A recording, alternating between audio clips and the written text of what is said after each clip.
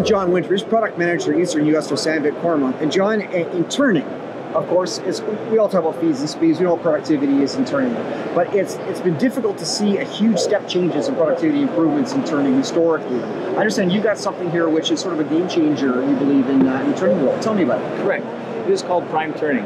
So prime turning is the methodology of turning multiple directions with one tool. And prime turning tools are the tools to do that. So when you look at a standard tool, this one in particular, it has an 80-degree nose on the front of it.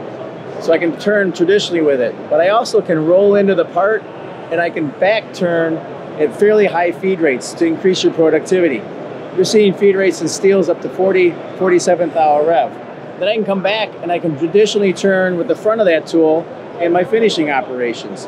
So turning both directions. You're going to see increase in productivity, flexible manufacturing, longer lasting inserts. It's going to save you money in machine utilization.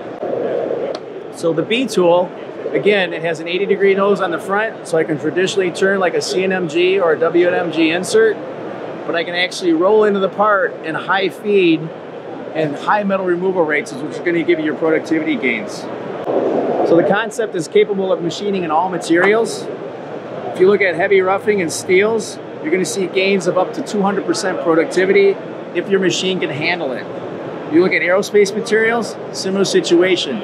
Again, prime turning is going to only be limited by your work holding and how the machine is set up and the limitations on your machine when it comes to horsepower. The A tool is a little more flexible. This tool runs like you would have a VNMG type stick tool.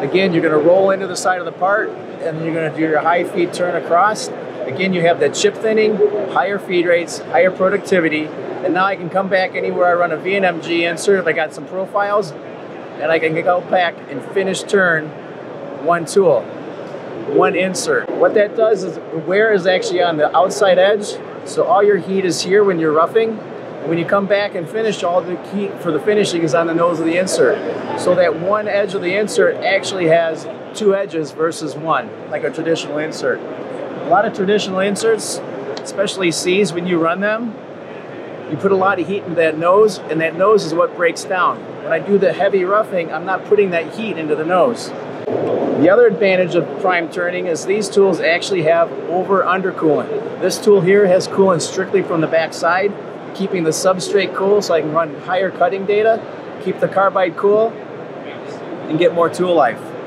The A tool here has both over and under coolant, allowing me to get chip control and keep the carbide cool at higher feeds.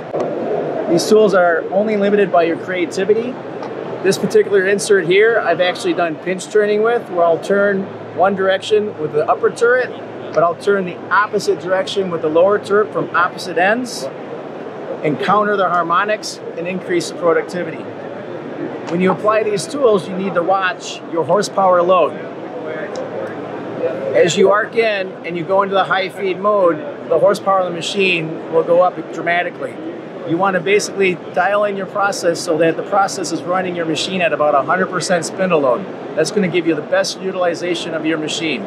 So you will roll in, adjust your feed rate for your load on the machine, high feed across, come back, traditionally turn, finish the part. Very large productivity improvements with new core turn prime products, says John Winter of Sandvik Coromant.